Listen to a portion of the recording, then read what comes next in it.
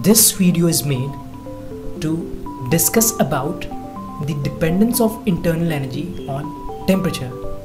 So for that, let us consider a real gas inside a container which is at rest. This is the container inside which there are atoms. Okay.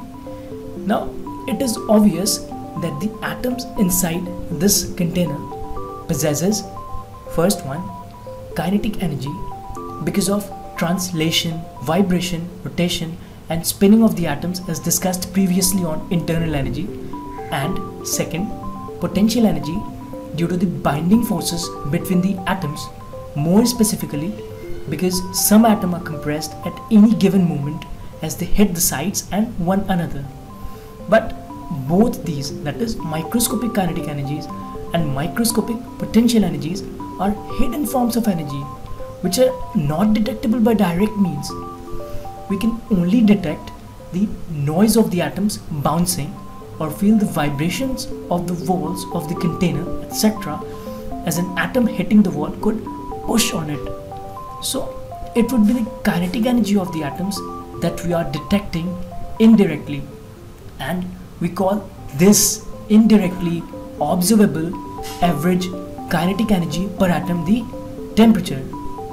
So temperature basically is a part of internal energy, but only a part, as the potential energy part is there too, which is not detectable this way as we are detecting the kinetic energy. Okay, that is why a substance can have the same temperature but very different internal energy.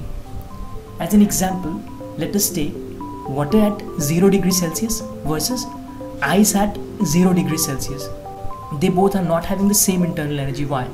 Because the extra internal energy needed to melt the ice is present in the water as potential energy, which we call latent energy.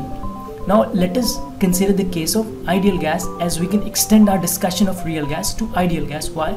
Because ideal gas is formed when we apply very high temperature and very low pressure to a real gas, which limits the existence of any binding forces between the atoms.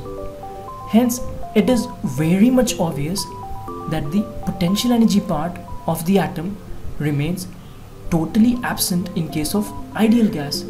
Thus, for ideal gas, only microscopic kinetic energy defines the internal energy, which is why internal energy of an ideal gas is only a function of temperature. That is, U of ideal gas is only a function of temperature. So this is all about the dependence of internal energy on temperature. Thank you.